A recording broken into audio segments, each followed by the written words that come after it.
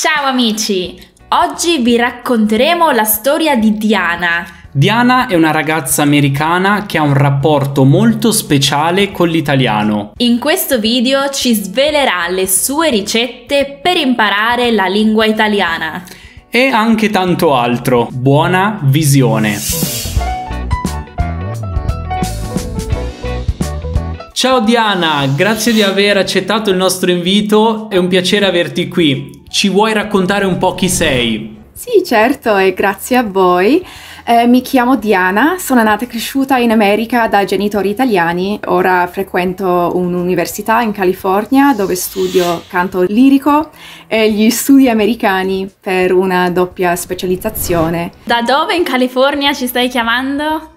Da Fullerton, vicino a Anaheim, dove c'è Disneyland, vicino a Disneyland, ma sono cresciuta a Los Angeles. Che spettacolo, è la seconda persona che portiamo sul canale che ha la passione per il canto lirico. È vero. Favolosa, non so cos'altro dire, il nostro segreto nascosto. E quindi tu hai origini italiane perché i tuoi genitori sono italiani. Dove precisamente in Italia? Roma e Sabaudia, così nel Lazio, però avevo un nonno foggiano, anche un nonno da Salerno, poi un bisnonno siciliano. È grazie ai tuoi nonni o ai tuoi genitori che hai imparato l'italiano? Come nasce la passione per l'italiano? Forse sono fatta così, perché chiedermi questo è quasi come chiedermi perché mi piace il cioccolato, perché nell'aria forse della mia casa. Però l'apprendimento della lingua è un'altra storia, perché ero circondata da sempre dalla lingua. Avevamo Rai in casa, mio padre usava parole, frasi in italiano e anche dato che i nostri nonni e altri parenti non parlavano inglese, io e mia sorella da bambine abbiamo imparato un po' di italiano per comunicare con loro, ma in realtà per diversi motivi non avevamo una casa veramente bilingue in cui parlavamo soltanto italiano, dunque c'erano sempre lacune nella mia conoscenza dell'italiano, che ho cercato di riempire dopo la mia adolescenza con dei corsi ad università e poi da sola, ma comunque ho avuto un buon vantaggio. Diciamo che tu studi l'italiano da sempre. Esatto, sì, da tutta la mia vita mi sembra, ma in modo più serio direi 10 anni più o meno, perché adesso sono da sola, non c'è nessuno che mi può aiutare. E appunto proprio per questo io volevo chiedere, vivendo in un contesto tutto inglese, dove si parla solamente inglese, come fai a studiare l'italiano? Quali strumenti usi al giorno d'oggi? Sì, oltre i corsi universitari del passato uso italki per la costanza e per questo pago. Poi ascolto podcast e canali YouTube su argomenti che mi interessano. Ho recentemente deciso di provare anche gli audiolibri, ma credo che sia ancora importante per l'apprendimento leggere con gli occhi, così cerco di leggere libri che mi ha aiutato in un modo che non mi aspettavo prima. E guardando un po' sul tuo profilo Instagram so che ti piacciono i libri di ricette. Sì, anzi direi che questi sono i libri con cui ho imparato l'italiano inizialmente dopo la mia adolescenza, perché è un po' divertente. Mio papà aveva paura che noi avessimo dei accenti o dei problemi con l'inglese e così non ci parlava in italiano soltanto in casa, però aveva questa paura che noi parlassimo kitchen Italian, oppure l'italiano della cucina, voleva che noi parlassimo italiano giusto, non lo so, ma poi dopo sono cresciuta e sono stati i libri di cucina che mi insegnava la lingua, così forse è il suo incubo, ma mi ha aiutato comunque. Beh, a me sembra un modo molto originale per studiare l'italiano, che te ne sembra? Sì, ma invece ho una domanda importantissima. Esatto, perché io e Carlo abbiamo veramente spulciato il tuo profilo Instagram e abbiamo visto tantissime ricette italiane che noi stessi amiamo. Ad esempio le orecchiette con le cime di rapa. Sì, No, adoro le orecchiette, mi piace tantissimo fare la pasta a mano. Le orecchiette in particolare perché, sì, come vi ho già raccontato, avevo un nonno pugliese di Foggia e non ci sono mai stata ancora, ma è un modo di esplorare. Ho imparato come fare le orecchiette in casa e adoro le cime di rapa, però non posso mangiarli spesso perché al mio ragazzo non piacciono le verdure troppo amare. Sì, le cime di rapa hanno un gusto particolare. Ma dove le trovi? Si trovano nei supermercati in America? Raramente, ogni tanto sì. La volta scorsa li ho trovati a Whole Foods, che è un supermercato un po' più costoso, però valeva la pena. Beh, che bella dote, no? Saper fare le orecchiette a mano in casa. Giulia, Dovrei imparare. Sì, non è così difficile. Ci vuole un po' di pratica, ma non è molto molto difficile farli. quali altre ricette ti piace preparare? Certamente i gnocchi, perché anche loro sono non abbastanza difficili da fare. Sì, la pasta, la melanzana alla parmigiana mi piace tantissimo, le melanzane, e anche i dolci. Mi piacciono torte, crostate, tutti questi sapori che mi ricordano dal passato. Sì, è una cosa che mi approfondisce il legame con tutti i miei ricordi. Che cosa ne pensano i tuoi amici americani del cibo italiano che cucini? Ne vanno matti? Sì, giustamente. Anzi, ho fatto un sondaggio un paio di settimane fa, gli ho chiesto: preferite che io continui a cucinare italiano oppure un po' di cibo americano? E mi hanno 95% mi hanno risposto per cibo italiano. Forse perché cucino cibo un po' insolito negli Stati Uniti, perché ci sono piatti più diffusi qui, ma non rappresentano tutta la scelta che c'è in Italia. Certo, quindi abbiamo parlato tanto di cibo adesso. Per chi fosse interessato ad approfondire e a vedere le ricette di Diana, lasciamo il link al profilo Instagram qui sotto. E come dicevi, Diana, crediamo anche noi che le tue ricette, il tuo modo di cucinare sia molto vicino a quella che è davvero la cucina italiana. Quindi riesco proprio a vedere questa connessione con l'Italia che cerchi di approfondire tramite il cibo. Sì, esatto, perché è molto importante per me mantenere questi piatti, la tradizione, la cultura. Bello, quindi vorrei forse chiamare questo video, non lo so, imparare l'italiano in modo goloso o qualcosa del genere. Che ne dici, Giulia, di andare un po' più a scoprire come ha fatto Diana a imparare l'italiano, la grammatica, le difficoltà? Certo, anche perché essendo che sei andata a scuola solo in America, la grammatica magari ti è risultata un po' più difficile da imparare. Come hai fatto? All'inizio, dopo la mia adolescenza, ho frequentato corsi di italiano e, come vi ho già detto, avevo un vantaggio. C'erano già tracce della grammatica in mente, però ci voleva un po' di lavoro per impararli bene queste regole. Ho ascoltato tantissimo l'italiano, ma anche quando studio cerco di studiare ancora la grammatica, perché è importante. Non è la nostra nemica, è la nostra amica, la grammatica. Mi rende più facile e più veloce l'apprendimento della lingua avere un po' di grammatica, non soltanto ascoltare senza controllare le regole. E quali sono stati gli argomenti più difficili, se ne vuoi nominare qualcuno, e magari anche come hai fatto a memorizzarli bene? Per me forse il congiuntivo è stato meglio imparare i posti in cui devi sempre usare il congiuntivo, perché le spiegazioni che sento spesso di è usato per cose che non sono reali, che sono in dubbio, non abbiamo un punto di riferimento nella lingua inglese, così quando ho memorizzato, ok, dopo, nonostante c'è sempre un congiuntivo o altre frasi così, mi è venuta molto molto più facilmente. Beh, certo, quindi il congiuntivo, che è una grossa difficoltà per la maggior parte degli studenti di italiano, e invece per quanto riguarda maschile e femminile? È solo una domanda di ripassare sempre, di ascoltare le cose e i posti in cui si usano più spesso.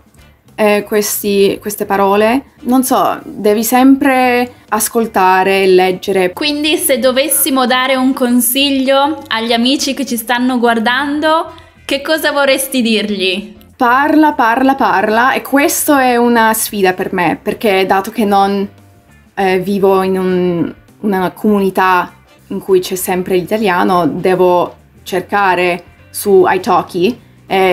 Ma vale la pena pagare per questo, secondo me, per la costanza della lingua parlata. La grammatica c'è dentro qui, ma una lingua è un muscolo e così devo sempre allenarla. Penso e capisco tutto che sento, ma senza parlare mi sento un po' goffa. Anche cerca sempre materiali che ti interessano, perché mi ricordo 10... Anche 5 anni fa mi sembrava difficile trovare libri, serie TV, canali YouTube che discutevano diversi argomenti. Ho un mucchio di libri italiani sul mio scaffale che non ho mai toccato perché sono stati gli unici che potevo trovare nel passato e non mi interessano. Ora abbiamo una scelta pazzesca di materiali di buona qualità. C'è Kindle, c'è Book Depository, c'è YouTube, con tantissimi canali interessanti adesso. Se non ti piace quello che stai leggendo, ascoltando, eccetera, non lo tocchi mai.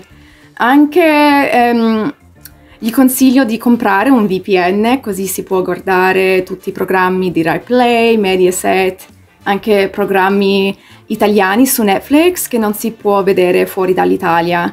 E infine non evitare la grammatica. Non è tutto... Non devi studiarla come se fossi a scuola, ma è importante, ti aiuterà.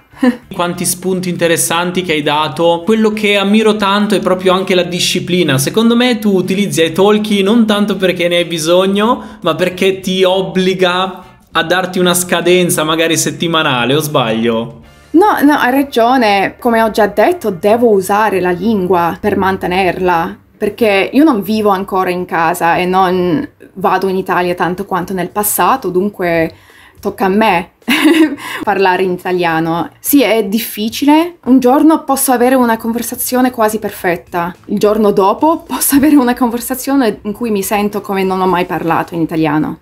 Ma secondo me, se io vivessi in Italia per un paio di mesi, mi verrebbe. Sì, è questo...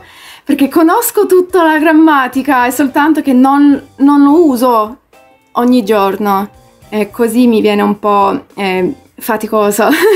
Certo, bisognerebbe fare esercizio ogni giorno, ma hai per caso la fortuna di avere qualche amico italiano? C'è una comunità di italiani lì in California? Ci sono italiani in California, ma non è come era nel passato... sulla costa orientale dagli Stati Uniti, come viviamo tutti insieme nelle stesse quartieri, perché non siamo più un gruppo di immigranti come nel passato.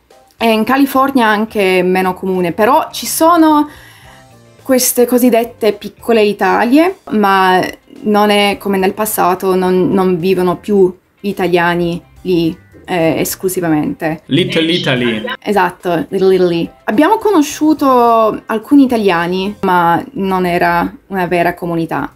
E invece senti un po', tu sei stata in Italia diverse volte, principalmente quando eri più piccola, ma ci sono delle cose dell'Italia che dici, cavolo, questa cosa è proprio strana, non so come fanno gli italiani a fare così. Forse questa non è una cosa che è strana, ma è una cosa diversa dagli Stati Uniti, è la cortesia americana che non c'è in Italia. Questo, ciao, come stai? Con tutti i sorrisi. perché mi piace essere gentile e mi sento, oddio, ma sono maleducata se non sorrido ogni giorno ad ognuno che vedo, non lo so. Non voglio essere maleducata, però non voglio anche sembrare finta, non una persona falsa. A me la cosa opposta, quando sono andato in America la prima volta, mi sembrava troppo strano che nei ristoranti, ad esempio, è tutto un "Hi sir, how are you today? My name is bla bla bla and I'm here to serve you". È stranissimo per me entrare in ristorante e la persona che mi accoglie è così esageratamente accogliente. Vero. Io non sono abituato a questo. No, è una cosa che si trova dappertutto negli Stati Uniti e sta cambiando secondo me quest'idea che il cliente ha sempre ragione. Così possiamo essere più come noi stessi, però di solito è considerato scortese dire a qualcuno "ma cosa vuoi?" e basta, senza chiedere "ma come stai? Come state oggi?" Non so. Forse secondo amici europei che ho dicono che sembrano false quando parliamo così. Perché chiedi a qualcuno come stai se non vuoi affatto sentire la verità? Perché qualche volta non mi sento bene, non mi sento felice e qualcuno mi chiede come stai distinto e dico sto bene, anche se mi sento triste. E questo è una cosa che non so se sia buona negli Stati Uniti, anche qui, però è come funzionano le cose. Ho visto anche un tuo video su Instagram dove reciti lo stereotipo italiano al telefono quando si chiude una chiamata. Sì, ti voglio tanto bene anch'io, baci, ciao ciao, ciao ciao, baci, ciao ciao ciao. Accipicchia.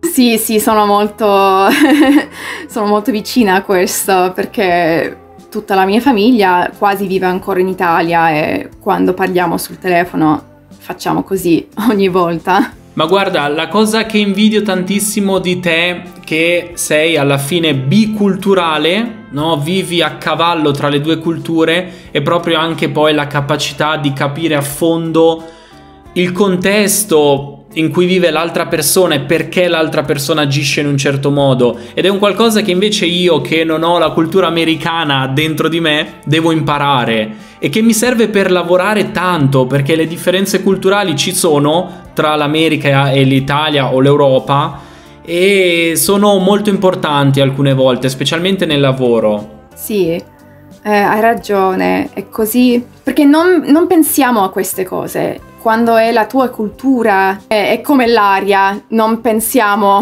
all'aria che respiriamo, ma è molto importante respirare, sì. È importante essere aperto a queste cose, non essere spaventato quando vedi qualcosa a cui non sei abituato. Bisogna sempre essere pronti ad imparare nuove culture, essere flessibili, insomma, abituarsi anche a qualcosa che non hai mai vissuto. E allora, per chiudere l'intervista, in conclusione, ti senti più italiana o più americana? Metà a metà, perché certo che non voglio ingannare nessuno. Io sono nata e cresciuta in America, sono americana, però non posso negare che le mie radici italiane mi hanno toccato. Mi sentivo da sempre un po' diversa dai miei coetanei in questo senso. Avevamo alcune abitudini che sono più italiani, così non posso dire che non c'è un'italianità nella mia vita. E sei fiera di essere metà italiana? Sì. Conosco alcuni che non pensano molto alle loro radici, ma io sono uno di quelle che pensano spesso a questo perché, non so, mi dà un senso alla vita, mi rende molto felice, mi dà qualcosa sempre da imparare, da esplorare, anche se sì, ogni tanto voglio mollare la lingua, l'apprendimento della lingua perché mi sento troppo insicura perché devo essere sempre l'italiana e devo sempre essere l'italiana perfetta perché mi paragono alla mia famiglia che parla sempre l'italiano perfetto perché sono nati e cresciuti in Italia ed io sono una delle prime nate negli Stati Uniti e mi sento sì un po' triste che non posso essere perfetta, ma non riesco a mollarlo, non riesco a mollare questo percorso che fa parte di me, mi ha toccato molto profondamente. Anche guardo ai miei genitori che sono venuti qui quando avevano 25 anni, hanno imparato inglese per bene, anzi hanno fatto dottorati, hanno completato dottorati in cui dovevano scrivere sulla fisica in inglese, così se loro possono farlo, anch'io posso farlo con l'italiano. Che bel messaggio, benissimo. Io direi che dopo questo messaggio chiudiamo la diretta. Chiudiamo l'intervista davvero in bellezza. Sono contentissimo, non so te, ma credo anche tu. Sì, è stato bellissimo, sono veramente felice che tu abbia trasmesso questi bei messaggi a tutti i nostri studenti di italiano perché sono sicura che è una storia veramente piacevole da ascoltare. Ma per chi ha voglia di approfondire, andate tutti a guardare il profilo Instagram di Diana, dove potete anche vedere alcuni video che a me piacciono tantissimo e dovresti farne di più, tipo quello della burrata. Sono molto simpatici. Mi ha ferito pronunciarlo così, ma dovevo. No, mi piace farlo, è una cosa nuova per me. Non pensavo mai di fare reels o cose di questo genere, ma è importante non prendermi sul serio così tanto. Ti ringraziamo davvero di cuore per aver partecipato a questo video e buona fortuna in California con il canto e con le tue golose ricette. Grazie a voi. Ciao! Ciao! Ciao!